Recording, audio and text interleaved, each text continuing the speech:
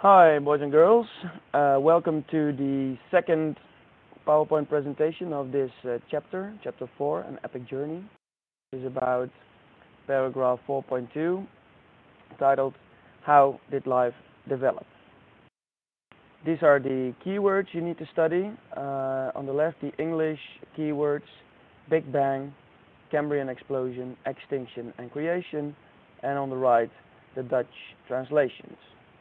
Big Bang means oerknal, Cambrian explosion means Cambrische explosie, extinction is uitsterven, and creation is schepping.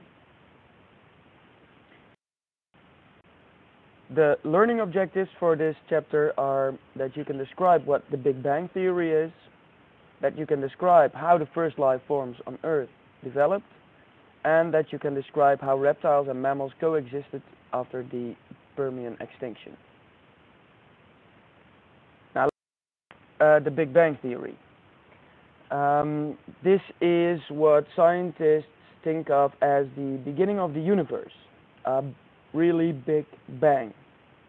And this Big Bang created the universe and the solar system, and eventually the planets were formed. And scientists think that the Big Bang occurred about 14 billion years ago. And planet Earth was formed about 4.6 billion years ago. Now, at first, our planet was not like it is today. It was a ball of molten rock and poison. It looked a little bit like this, probably. Now, the moon was quite close still, and there were a lot of thunderstorms, a lot of lightning, and it was really hot. And about 4.4 billion years ago, water was formed, and then the planet cooled down enough to form oceans. And however, the Earth was not fit to breathe yet. That came later. And then the first life forms, they existed, and these life forms were bacteria, and they lived in water.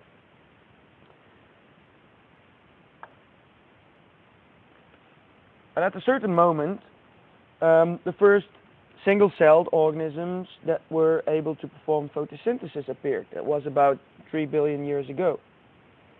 And they made oxygen, of course. And then there came a lot of oxygen in the air. And at a certain point, there was so much oxygen in the air, in the atmosphere, that other organisms were able to move out of the water and live on the land. And this happened about 2.5 billion years ago. And the first single-celled organisms with a nucleus appeared 2 billion years ago. Now, animals, they arose, and that was well, about 1 billion years ago. And as you can see here, that was a really long period of time until those first complex life forms arose, because this time scale that you see here, it goes up to 650 million years ago, so not even 1 billion years ago. And here you can see where we can find the most primitive life forms of which we can find fossils today. Now, the first really complex life forms, they started to wander the Earth in the Cambrian period. Now, the Cambrian period was a period in which very, very much new life forms started to exist, so they came to be, which we call the Cambrian explosion. Now, it looks a little bit like most of the organisms, they lived in the sea. There were a lot of plants, a lot of animals, and life flourished on Earth.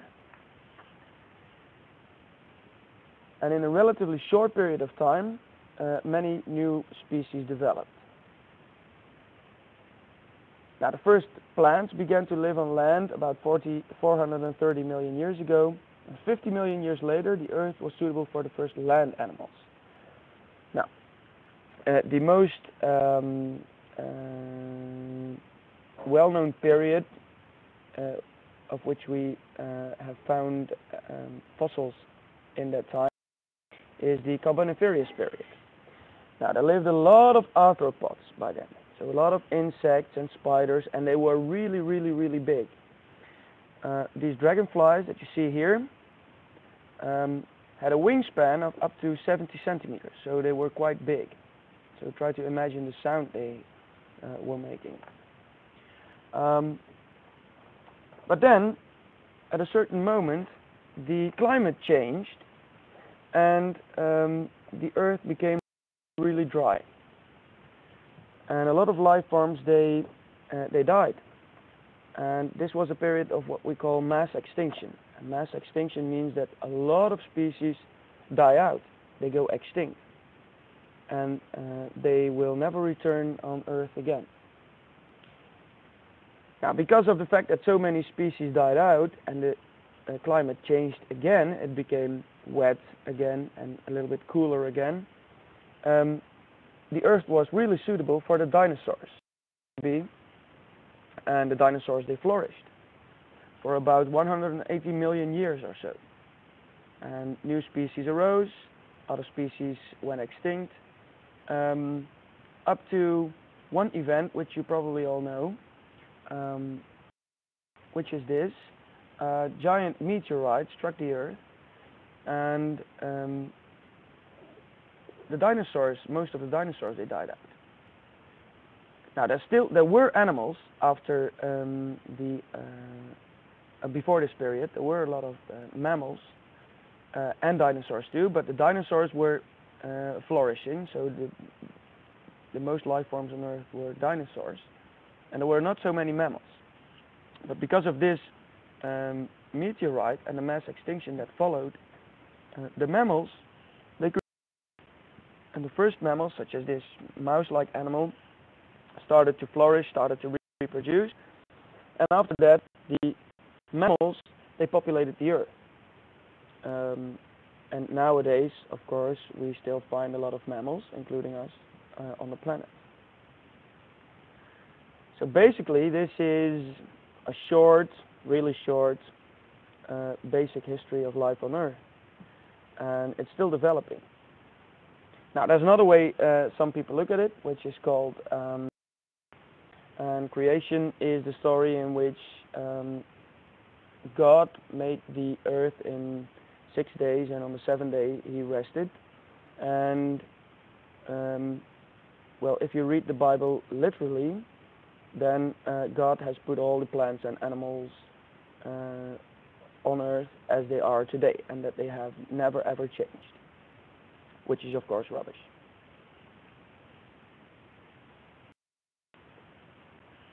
So, to summarize this presentation, the Earth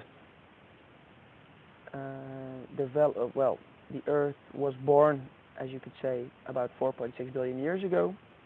Then in a really, really, really, really long period of time, first bacteria developed, and then some organisms with a nucleus developed, and not so long ago, the first life forms that we still know today, like plants and other animals, they arose on the Earth, which is in the Cambrian explosion. Now, there were some periods of mass extinction in which a lot of species died out, which cleared the space for other species to arise. So after the Permian extinction, new dinosaurs and mammals, they arose. Then the big meteorite hit the Earth, and the dinosaurs died out, and the mammals, they flourished. And now in the last well-known period of time, here the Quaternary period, humans came to be. So actually we have been wandering the Earth for a really short period of time now. The Earth is much older, and a lot of life forms have been on the Earth that have died out, and only in the last period of time we are here. So that's about it.